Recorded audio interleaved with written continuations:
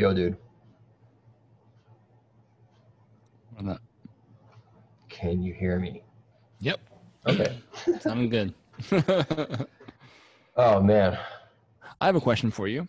Okay. I have two questions for you. Two. Oh, man. One, Go for have it. you been able to use the grip clean at all? Yes. I've been using it. You have? It works good. You like it? Yeah, I do. Cool. Yeah. So thanks for sending that to me. Yeah. Yeah, it does a good job, and it doesn't dry out your hands Right. like crazy. Right. And we're hitting fall. It's November Yep. 23rd right now. Dude, my hands get really dry. Yeah. And I'm not finding myself to like lotion up my hands Yeah. like crazy, like after a cleaner, like I Right. normally do. So that stuff's good. Yeah. That's cool, man. They also sell some hand wipes, which are pretty cool. It's like the Clorox wipes that you pull from the tub, and I use them to like wipe down my all my tools. Okay. Which really, or like if you don't have water in your garage and Right. you're using the hand wipes, you can just like pull one out, boom, toss it, and they're awesome. So if you guys are interested in finding out about this product, I've been sent some to Matt. I've been using it for a while, and I really loved it. I actually kind of transferred the whole shop into using this. From Orange Clean into Grip Clean is what we've transitioned into, and I actually get 10% off, and I want to share that link with you guys, whoever's watching. I think the link, if you go into like however they put in their codes, Moto MD, I'll put it in the description below, and you guys can access that as well. But they're a really cool company, and I like them, and it sounds like Matt likes them too. Yeah. So, those wipes, do they have like a little pumice in it? Like scrub? no, it's just like it literally reminds you of Clorox wipes from the little tubes. Okay. You pop the cap, they smell really good. You wipe them, there's no pumice in them. You can toss them and dry them, toss them and your hands dry. They don't feel like very pumicey or anything like that. So I've been using this stuff. Ever use this? Okay. No, I've never used that. So these work good, and it seems like they have a little bit of pumice in the stuff. Let me just. So it looks like this, right? Okay. And there's definitely some scrubbing action in there. They're a little harsh, I think. Okay. I would love to try the Grip Clean. Yeah. Towelettes. Yeah. I'll see if they can't send us any, and then we'll try them out. Did you ever hear of some stuff called Nutty White? What? No. Yeah. No. That's what it's called. And this is the stuff that we had in our high school auto shop, and it was white. It was crushed walnut shells. Okay. Okay. And it was like, dude, Nutty White. What a name. What a name. But it was like an eco-friendly cleaner as well, Yeah. I think. But yeah. Anyway. What's cool with the Grip Clean people, they say the dirt that clean, like it's like the one dirt that cleans with dirt or something like. So like apparently like they're using like organic stuff to make your hands clean. It's pretty cool. I definitely like it. And yeah, good. Yeah. Question 2. Okay. The world wants to know. You have a big family. Actually, I want to know. Who cares about whoever's watching this?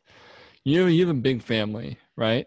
Yeah. So I feel like every family has at least 3 meals that are their go-to weekly meals. What are yours? Well, we do taco night or fajita night. Killer. Some kind of Mexican food, like usually Tuesday, Taco Tuesday or whatever. Yep. But actually, we did it today. We did rice bowls with some grilled chicken, with obviously some corn, beans. Well, refried beans. Okay, yeah. All the fixins. So we definitely do tacos. Yep, it's a must. Some form of tacos once a night. I mean, once a week. Shit. Yeah. And then we do a lot of pizza, especially in Chicago, at least once a week. Usually you like order out or frozen or sometimes frozen. Sometimes I make my own dough, roll it out. I got a pizza stone for my grill, and I got one of those. What do you call those things? Brick oven? No, the big pizza handler. Like yeah, it's what's that thing called? I don't know. But the big spatula. Yeah. Okay. Pizza spatula. I got that. It's you know what? It's hard to make a pizza, like a killer pizza with a nice crust on the bottom, and then like not burning it or anything. I mean, it's 3 ingredients, but it's hard. Yeah. So it's hard on the grill. Yeah. Because dude, I have a large family. We can devour $50 worth of pizza. Oh, I'm sure. So I'm like, dude, it's 3 ingredients. How hard can it be, right? So I've always tried to make my own, but it's not the same, Right. So pizza nights, you have taco nights, which is a given. Me and Jackie are the exact same way. Yeah. We like for frozen pizza. I'm not making no pizza, dude. Yeah. When we have for frozen pizza, we'll hit up I think Paul Newman. Who's the guy who does the salad dressing? That's Newman's Own. Newman's Own. Familiar. Newman's Own has a pizza, and it's kind of pricey, but 100% supposedly 100% proceeds go to charity, but pretty killer frozen pizza. 100%? 100% is what it says in the box. Wow. So I don't know what that means, but I don't know if it's like 100. I don't know. I mean, was the guy making any money or what? Right. I don't know. But yeah, frozen pizza to taco night. One more thing. What else you got? Big family. You gotta be feeding them all. My wife does 99.9% of the cooking. Lucky you. Okay. Yeah. I do most of the cooking in our house. Oh yeah. Yeah. I used to do all the cooking when we were no kids. Okay. When we were living in California, and she was working nights and all this. I was doing all the dinners. Yeah. And that's totally flip-flopped. Right. But whatever. She makes a lot of soups. Okay. All kinds. Interesting. So soup is good, man. I would say ours is chili. We like chilies. Yeah. We'll have like a go-to chili, and we do this thing with chili where we only eat it with the Tostitos lime chips, hint of lime chips. So no spoons, no nothing. You just eat the entire bowl. Oh, nice. Oh, dude. Those are good chips, man. They are the best. Yeah.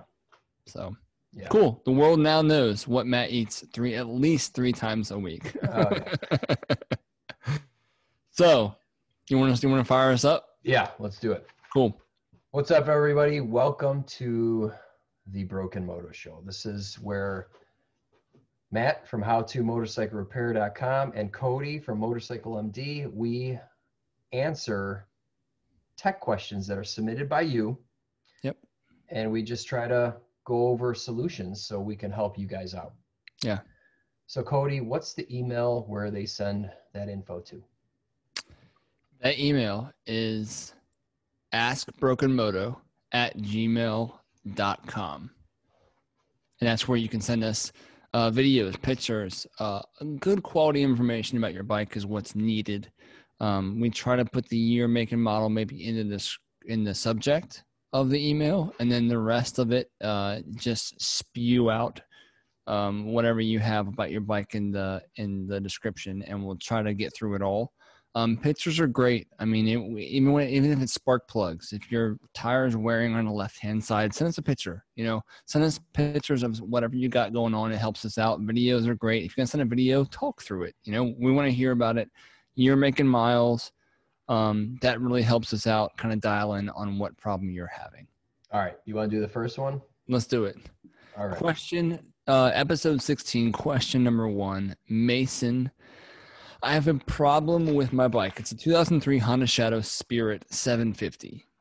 It was parked for 10 years in a garage.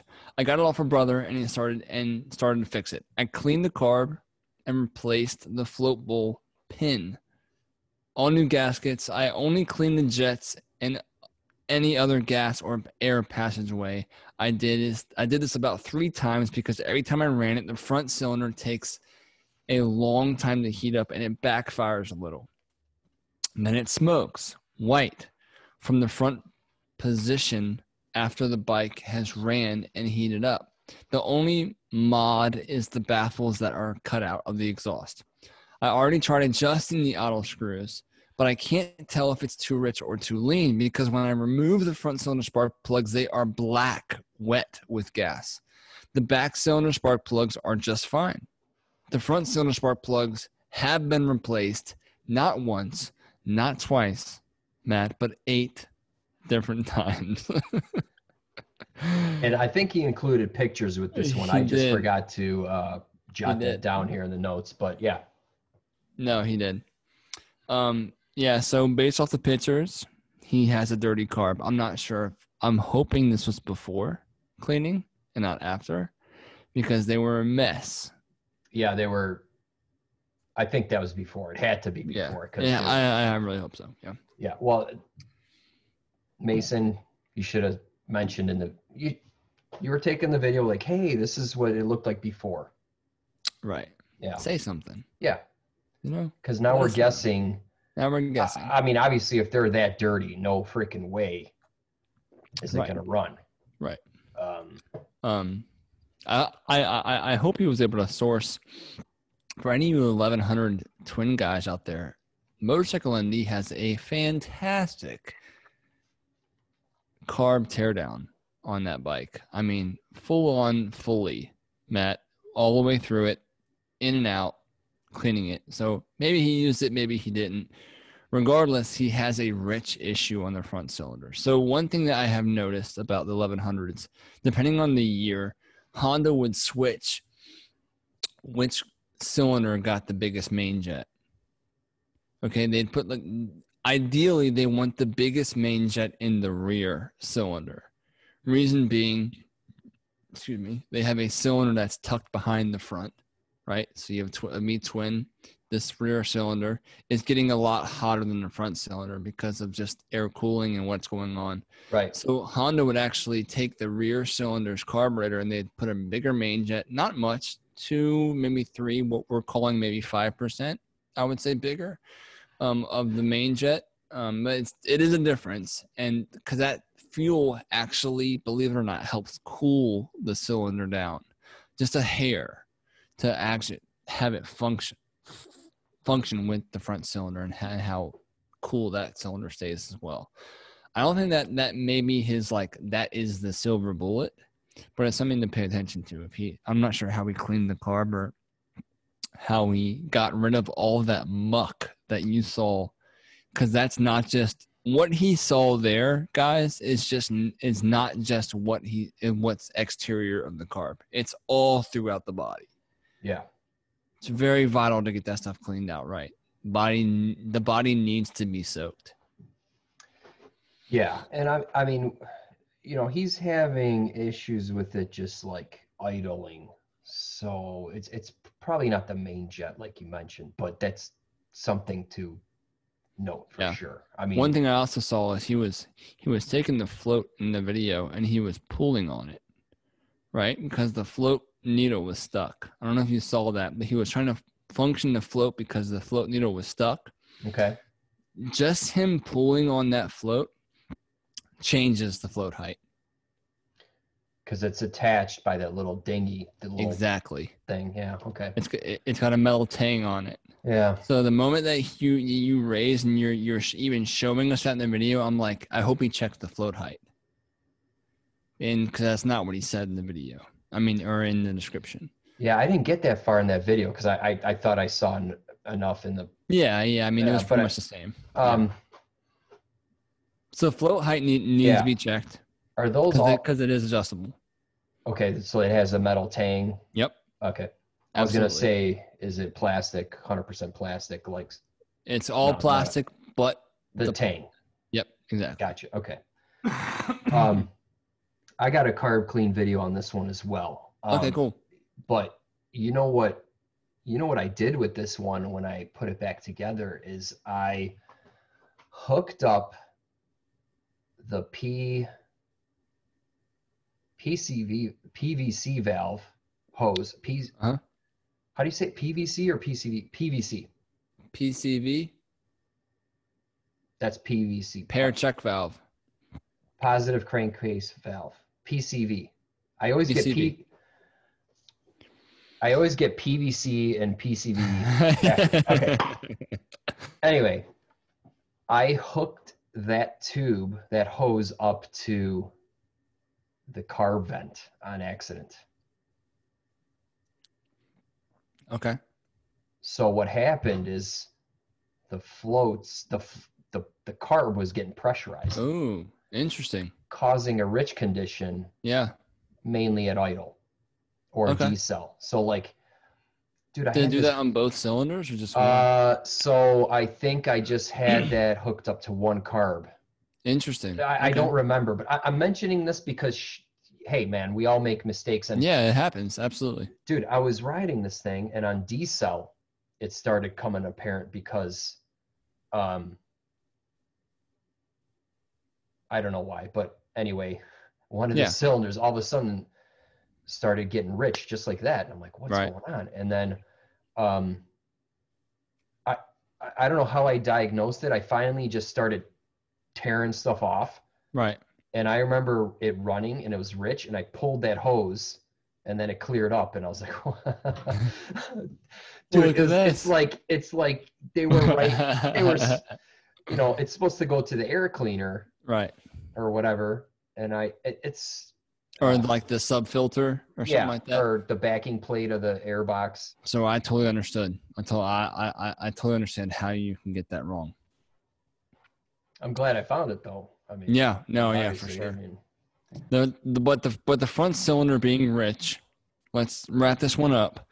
I think that he should check the main jet sizes, make sure he's got the right one in the right port. Okay, and then he should double check the way that his CV is positioned, the rubber diaphragm inside of the carb.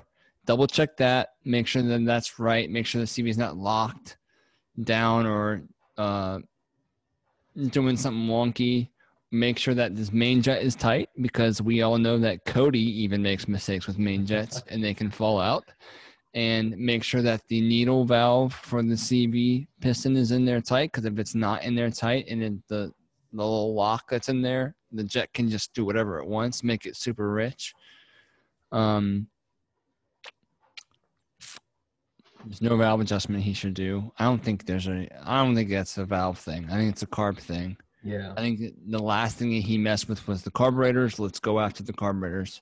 And Matt, you have a video on that, and I as well have a video on that as well. So pick your poison. Yeah, buy them both. Yeah, buy them both, dude. No. Matt, we need to talk about these guys that donated to the beer fund. What is the beer fund that we got? So we have a beer fund, and that is just simply to support the show. It is. It buys us beers. If we have this stuff, we can talk for an hour about your repairs. Simple. Laugh and then make fools of ourselves as we talk about motorcycle repair. That's right. So let's acknowledge Justo, every time. Jeff and Matthew. Thank you guys so much. Thank you very much. Cheers. We appreciate you guys seeing the value in the show. Hope you guys who are not donating see the value as well. Tonight, I am drinking, again, from Stone IPA. I didn't mention this because this is a new video. This is going to be after Thanksgiving, so I hope you guys are nice and fat and happy from Thanksgiving, by the way. Yeah. But this is from Stone IPA. Matt is drinking what I would think would be the Matt Special, which is the watermelon kombucha with some Tito's vodka with a little hint of lime and a finger to mix it. Keynote, finger must mix the drink. This isn't a kitchen. or a 10mm wrench. Yeah. That's how I start my coffee in the morning. Sugar and 10mm wrench. Yeah. No, but I have a Stone IPA. This is called the Delicious IPA. It was really cool because I liked the marketing that they did. They said that we made a huge mistake, and they said that pretty much the mistake was them making a delicious IPA, which makes you want to buy it. But in reality, they printed everything upside down, which is kind of cool. It's just very smart and clever to me. I appreciate good branding. So again, beer fun. Thank you guys so much. Jeff, Justo, Matthew, you guys are the peeps. Link will be in the video description below if you want to help us out. Thank you. Yes, it will. All right, on to question 2. Matt, this one's on you. All right. This one is from Barney, 1980 CB750. I ordered 025 pistons. So I don't know if that's millimeters or inches, but it doesn't matter. Last episode it's overstock. It's bigger. It's like one step overstock. To rebuild the bike above, neither the Honda service manual nor the Honda common service manual advise to what piston to cylinder wall clearance should be. They just say service limit is 4 thousandths. What should I be asking the machine shop to give me for clearance? Thank you, Barney. Okay, so that really should come from the piston manufacturer, because if they're forged or cast or hyperputic or whatever, they're going to have a different expansion rate, and the manufacturer of the piston should specify that, and then that should be given to your machine shop. That's all I can say about that, I think. Okay. What I will add, if let's say you're buying it from Honda, right? So this is not from Wiseco, this is not from aftermarket, this is from Honda. And they offer a 0.250 or a 0.25 or a 50 over. So what we call it, 0.05 over. So this can be confusing, Barney, and I understand your reason being pretty much what they're saying is that 0.00 or 4 thousandths is the limit. So if you take a 4 thousandths feeler gauge, they're saying that like that is as far as you can go. Anything above this will run. They're saying that 0.004 is the cylinder wall clearance. That's saying the clearance between the piston and the cylinder wall. So you measure the piston and you measure what standard piston bore would be, and you subtract the two, and then that would give you that number. And then in the manual, there should be a number for standard size piston or whatever your piston is to standard size overbore, or standard size cylinder versus a stock bore. So the stock bore has to be bored out for the oversized piston. What I'm saying is that if you have a stock piston and they have a stock cylinder wall, they'll give you two clearances. And that clearance number that they're giving you is the same one you should apply to the new one. Sure, if it's the same piston type and if it's a stock Honda, if it's stock Honda oversized piston, you literally just take what the stock specs are, and then you would apply them to the new ones if you're using the Honda parts. Matt's saying if you're using aftermarket parts, it may be different. I'm applying it to you. I'm assuming you bought an 025 piston that's a stock Honda oversized piston. Yeah. So are there Honda pistons for this model available? Oversized? Oversized? I wouldn't doubt it. Okay. They sell oversized pistons all day long. Yeah. And I know there's a ton on eBay as well. Yeah. You know, there's a lot of. Right. It wouldn't surprise me. They have 3 over. So like 0.025, 0.50, and 0.075 for 900 Fs from Honda. So it wouldn't surprise me that they had a Honda made an oversized piston for it. Yeah. What I did with my CB750 rebuild is I used Cycle Exchange. Uh-huh. I sent them my stuff. I bought Great company. Yeah, they are. I bought the pistons from them. I sent them my cylinder. and they just set them up. Yeah. There's no question because it's their Pistons. They know what to do. They're known for good work, and it was no question. I did a 819 kit from them. Okay. For a 750, 76. Interesting. They have a lot of good stuff. They have a lot of good they have stuff. a ton of nice stuff, nice expensive stuff I didn't want to buy, but yeah. Yeah. It wasn't my money. That's the cool thing about working at the shop, man. You're spending other people's money on cool stuff. Well, that was my bike, my money, so I'm like, just go. So you went all stock. You went all stocks. Yeah, except for an MLS head gasket, because why not, right? Why not? Why not? Yeah, it was stock. Cool. Is that fly still bothering you? Dude, there are more bugs in here, Matt, than I've ever seen in my life. And honestly, I haven't been out here too much.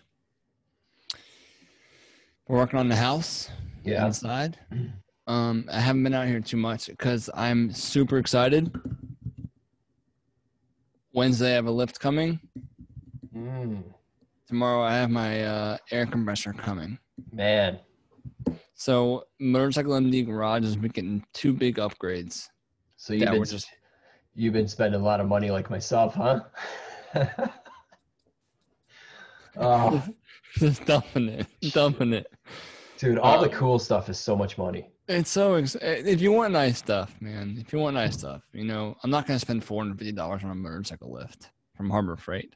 Yeah. I'm going to get a handy lift because that's what you need to have if you want to do good stuff, So I found a guy over in Raleigh, North Carolina. Okay. 3 hours away. I have a buddy out in Raleigh, North Carolina. And I said, yo, if I buy this lift from this guy, would you pick it up for me? He said, absolutely. So he picked up a bike. I actually rebuilt his Honda 80-something CB 400 twin automatic. So it's the Honda Matic 400. Okay. I rebuilt the motor on his bike for him. So he's a really good friend of mine. He picked it up for me, man. Picked the lift up for me, and he's bringing it on Wednesday. And nice. I'm gonna have a freaking lift and a freaking air compressor. That's awesome, man. I'm so excited. I'm so excited to make videos in here with a lift. I had a Handy 1000. That thing was bulletproof. All the parts are available. It's easy to work on. Yep. So it's just what I use every day. It's a standard one. No dropout panel. Nothing. It's got an extension on it, and that's it. Extension for the quad, like what width? Yeah, length. So it's got an extension for the length. Gotcha. Yeah. So what I like about it, because that's what I use every day in the shop. So what's cool about the extension is like you can do carbs, like you pull the carbs off, and then you have like almost like 20 inches. Yeah. Space to like work on. You can just do the carbs right there. Gotcha. In front or in the back? In the back, right? Back. In the back, yeah. Okay. So I'm excited, man. I'm excited. I have to learn how to hook it all up, do the air and run it and wires. And so I'm excited, man. I'm just really excited about it. Oh, yeah. It was like the 2 last big things for the shop. So. Sure. No, that's awesome. Cool, dude. So question 3. Is this me? I think it's you, man. Okay. Go for it. Hey, guys. Thank you so much for the videos. I definitely owe a lot to you both. I'm going to figure out a way to send you some local beers for you to try. You have to split them up evenly, Evenly, being from 2 different areas. Dude, I'm looking forward to that. Sending beer by mail or UPS is not cheap. Is it not cheap? No, I mean, shipping's nothing's cheap, but hey. I've been wanting to send you some stuff too, man. I was wondering about how much you spent with what you sent me. Did I try to send something out to Australia the other day? You know how much they wanted to charge me to send out a wire harness to Australia? Probably $150. Bingo. So I was in the UPS store returning some Amazon stuff that I didn't like or whatever. Uh-huh. The guy in front of me wanted to send something to Australia, and he's like, yeah, it's like 250, 300. And then I'm walk up, I'm like, is it that much? He's like, yeah, man. Dude. So it's not cheap. You know, It's crazy. the guy who donated to us 3 episodes ago, he's a member of mine. Try to send him. I've been wanting to send him a shirt for the longest time. I mean, he lives in Denmark. I've tried 3 times. It's been wrong. They've sent it back to me 3 times. So now we're talking about almost $100, $150 in shipping to this guy. So I was like, you know what? This is going to be it. I'll make a big box. It's going to get there right. I've contacted him 100 times. Me and him have gone back and forth about how it should look, what it should look like, how it should be spelt. 3 different shirts, send it back to me. They sent it right back to me because it was wrong because of one small thing. So I try to send it back to them again, $160, dude. Send it back.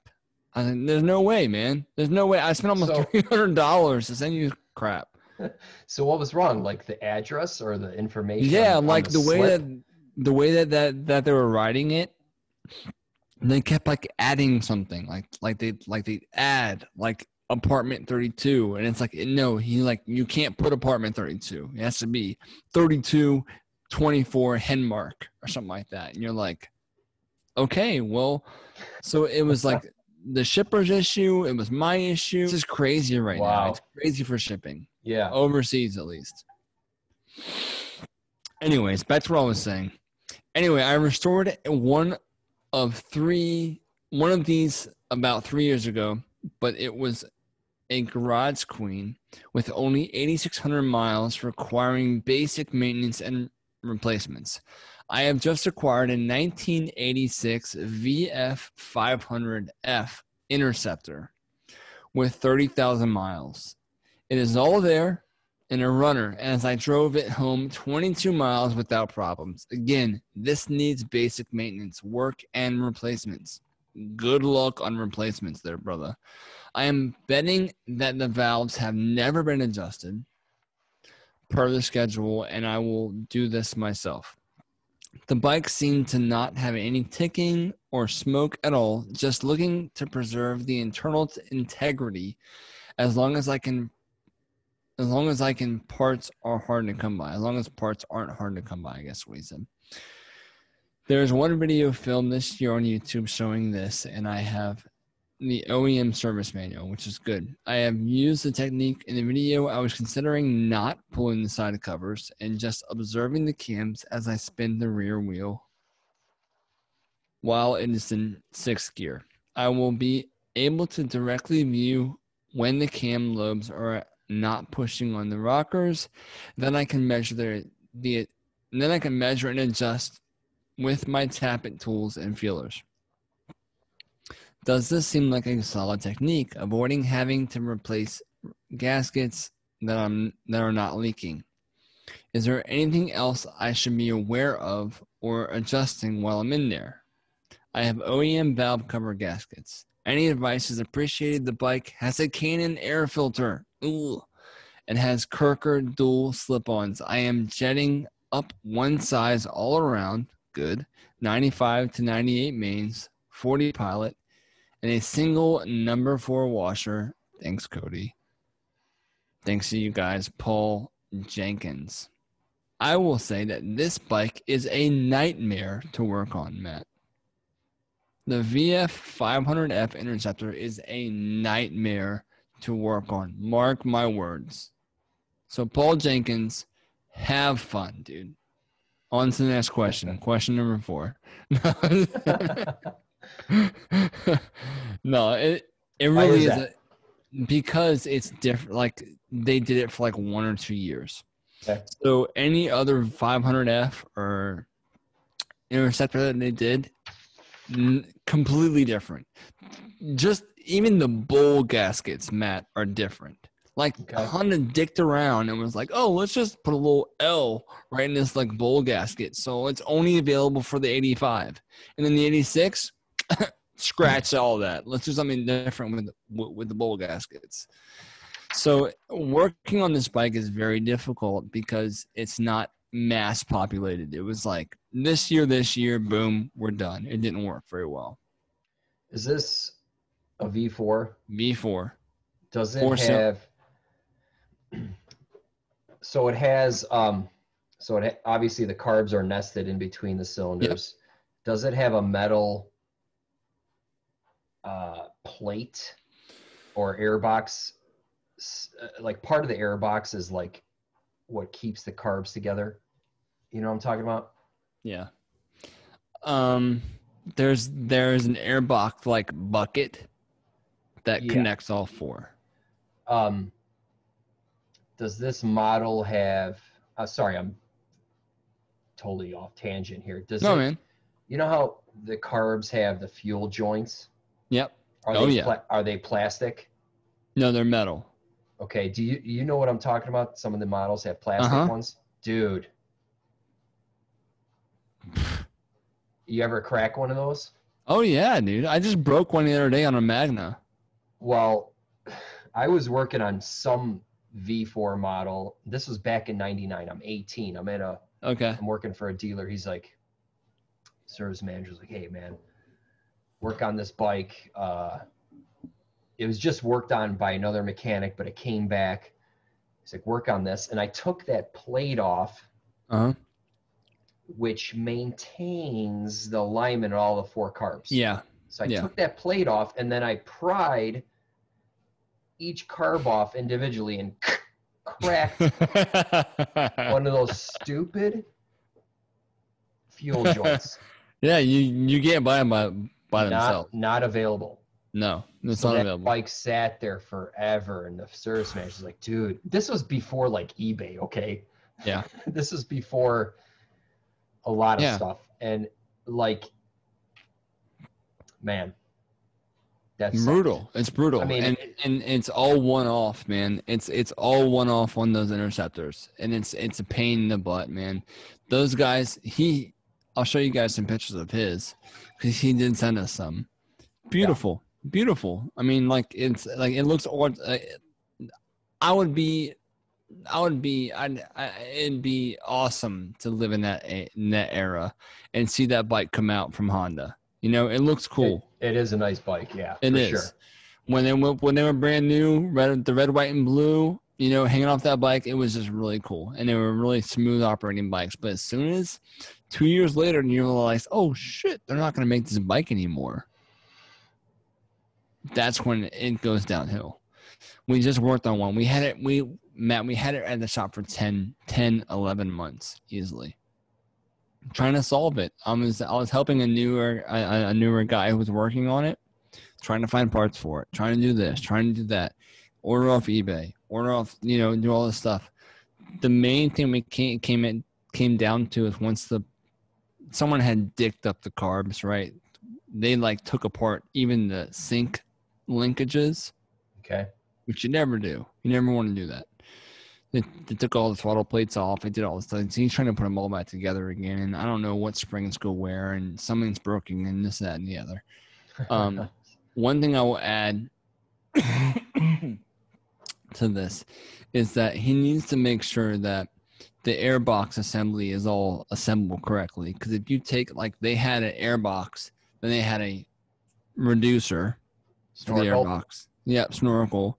And it had like a little like dongle kind of hung down. Okay. If that's not there, it will run like crap. It will run like crap. And we talked about that in previous episodes. Yeah. We have. Yeah.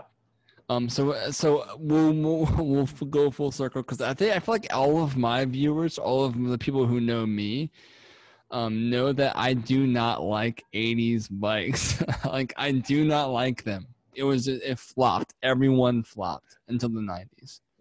It's because you were born in the 90s, isn't it? Maybe. Dude, the 90s was a great decade. But so to answer this guy's inspection question, it sounds like he's smart enough to know what's going on. It sounds like he has a factory service manual. It sounds like he's saying that if he can time the cam in the correct position, this is all going to be good. I agree with what he's saying. I agree with that. If the lobe is facing up, the clearance underneath should be read correctly.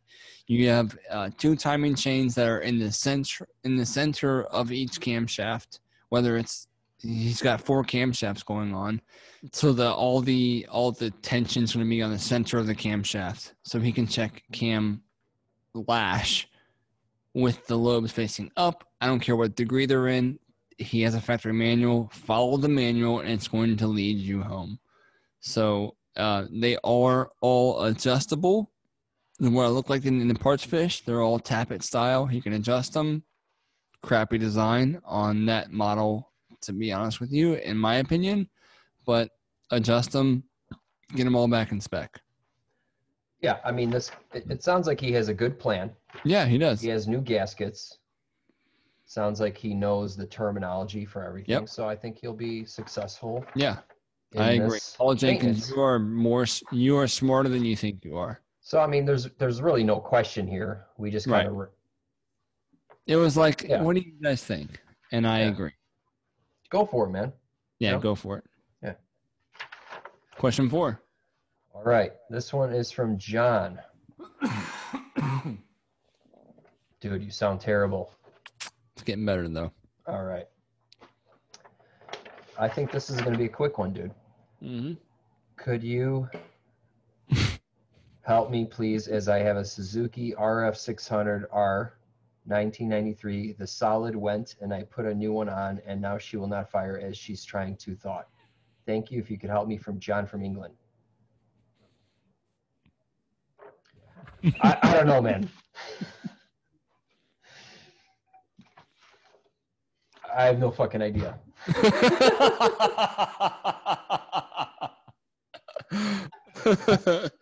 Oh, how about you? I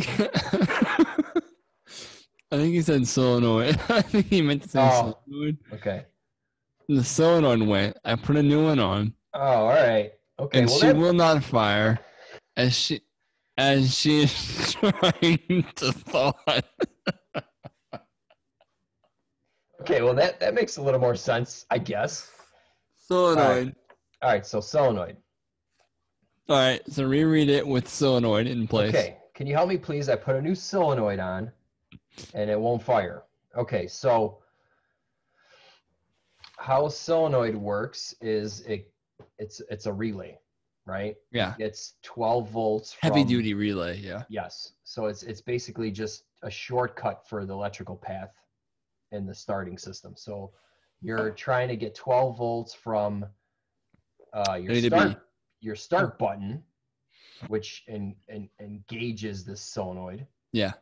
And then it goes from the battery to the starter. So direct connection, yep. So you can have high current, short distance, start to the motor. So I guess then my first question is, are you even getting a click? If you're getting a click, then that thing should be closing the circuit path from the battery to the starter. Right? Yep. I think you should stop there. Put a screwdriver across the terminals. Yeah. Bam. I think you should stop there because we don't know too much about this. Like, we could speculate about this bike's issue all day, all night long. Yeah, I guess you can. Because it's not starting. The solenoid's been replaced. Who knows, dude? Who knows? Hit it with starter fluid, jump the solenoid, see what happens. Send it. Yeah, I mean, dude, you can take the cable, bypass the solenoid, take cable from the battery to the starter post, the voltage, the current will flow, and it'll crank it over. It's like bench testing a starter, but on your bike. But you guys got to realize that the battery positive terminal, the battery positive cable goes straight to the solenoid. That's where it ends. It goes straight to the solenoid. Then you have a wire that goes from the solenoid to the starter. The only thing that's in between those two things that's disconnecting a lot of amperage and a ground together is just that switch. That's all it is. So you have a starter button. You click the starter button, and it has a winding inside that magnetizes sends a switch to the top, connects the two, positive to negative, boom, instant power to the starter. Because That's all it is. You can't send 50 amps through your start button. Right. And the starter button's only purpose is just to connect something else together. Because your wires would be that big to the right. So anyway. All right. So John, sorry we couldn't help you more, but your email sucked. Question number 5. I think he was talking to his phone for sure. He's like, for sure. He's like working on his bike right then and there, emailing us. All right. So question 5. Yeah, I messed up there, but this next one's not any better. So go for it. Okay. Is this the old guy? Is this the guy from before? I don't think so, but It's another Chinese 2019 50cc GY6 scooter. It's a Tao New Speed 50. I ride it a lot, all over, even on long trips out of town. I average, not including around town, about 1,000 miles a month. The scooter works great and is very reliable, except for one thing: it will blow a rectifier about every 4 months. I am lucky it's an AC ignition system. I am lucky it is an AC ignition system because it will run without the battery. Annoyingly, the rectifier always seems to blow when I'm about 100 miles away from the home. Good thing is the headlight runs off of just the stator. So the headlight is not acting as its own regulator for the battery. What on earth could be causing this rectifier to be blown on a regular basis? Like that, also, I was thinking of adapting a rectifier from a regular motorcycle because it would be more heavier duty, I hope, and less likely to blow. The theory seems sound. The wiring will be easy to figure out. However, I may be better to figure out why the stock rectifier keeps blowing. What do you think? I don't think it's worth your time to figure out why the rectifier is still blowing. Well, I don't think it's worth your time, Joe. P.S. Hint. I don't understand why he even inputted this into the email, Matt, but he said, P.S. Hint. When trying to kickstart the scooter, put it up on the center stand first. If you don't, the center stand being up, the Kickstarter will only have about 1/3 of its travel. Because the kickstand will hit the center stand, so you will have to put on the center stand for the Kickstarter to move fully. I don't know why it's there.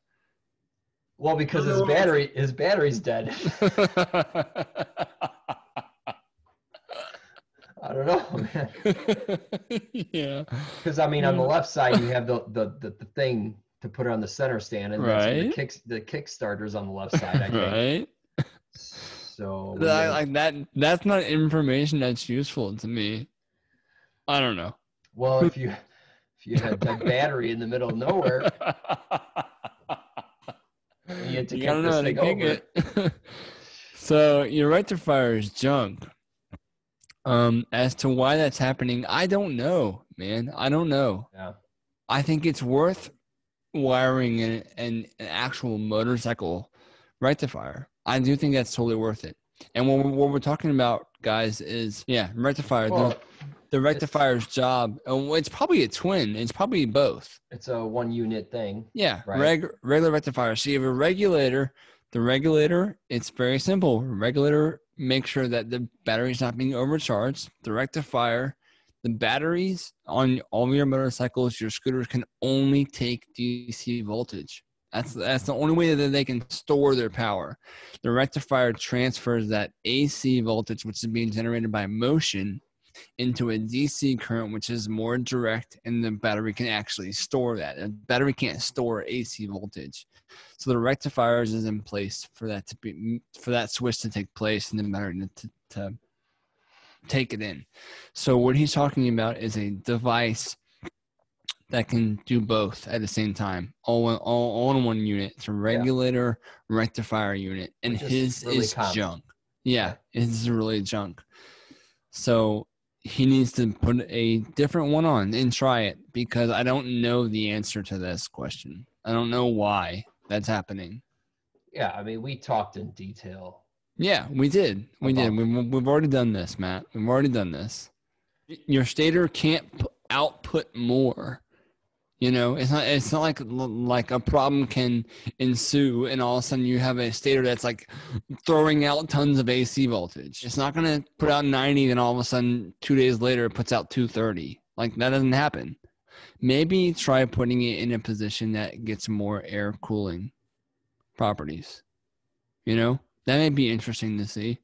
Put it on the outside of the of the bodywork, because all those Telltale scooters are all inside the bucket. They're all inside that seat bucket, you know? Yeah, or maybe just buy like a case of them and put them. They're probably like $9. put them in the luggage rack and just have the tools to swap them.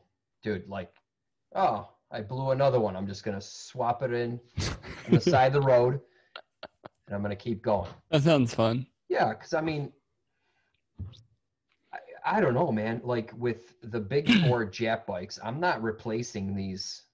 Like, yeah, no, you're not. It's not common. It's not. It's not a normal thing. I mean, dude, we had 2 guys already email us about this brand, right? This problem, exactly. In just a few months, exactly. I don't see us. You don't see these emails coming in from the big four, exactly. And I don't experience those problems this often with those as well. So I mean, my advice is to put a motorcycle one on there, a no-name brand. I mean, a known name brand, and or put it on the outside of the bike. Put it somewhere where it can get cooled down more, because heat is a factor with these things. Sure, they have heat sinks on them. Exactly, and that's why they're finned. Yeah, exactly. So and that's it. Then let's stop it right there. Okay, Cody. Thanks, Matt. So, thank you guys so much for sending in your emails, your requests, your concerns about your motorcycles or your Telltale scooters. We really appreciate just the input that we've gotten from you guys. Matt, what is that email to send us in your concerns? askbrokenmoto@gmail.com. And what do they need to include? Year, make, and model in the subject. In the description, just put in your name, location, mileage, and then just be descriptive on the issue you're having. Pictures and videos are super helpful, because then we can roll it in here and it helps everyone as well. Absolutely. If you guys feel up to it, donate to the Broken Moto Show Beer Fund. We appreciate you guys. It helps us buy some beers, and it throws a couple pennies towards our families to help support them as well. So, Matt, I appreciate you, and I'm thankful for you for being a part of this Broken Moto Show, as this is the Thanksgiving aftermath. So I want to show my thank you to you for just being a part of it. You have anything to plug? Nothing. Just my YouTube channel, my site. Check out what's going on. Building this guy here. Yeah. And a car back there. And I have some other stuff coming. It's probably out by now, by the time this goes out, but I have a couple other little things that I've been working on. Very cool. I'll let you guys know, and that's about it. Cool. I'm about 70% done with the CB900F or the 80 through 83 CB750 carb clean. Okay. Workshop. I'm getting really fired up about it. It's looking pretty good. Awesome. So I have that coming out soon. If you guys want to follow me on Instagram at TheMotorcycleMD, feel free to follow me on there. I post pictures of me in the shop and what I'm going through right then and there, as well as the mailing list, obviously, to join either Matt's or mine. And so until then, nice outro, dude. Thanks, dude. All right, later. See ya. Thank you, everyone.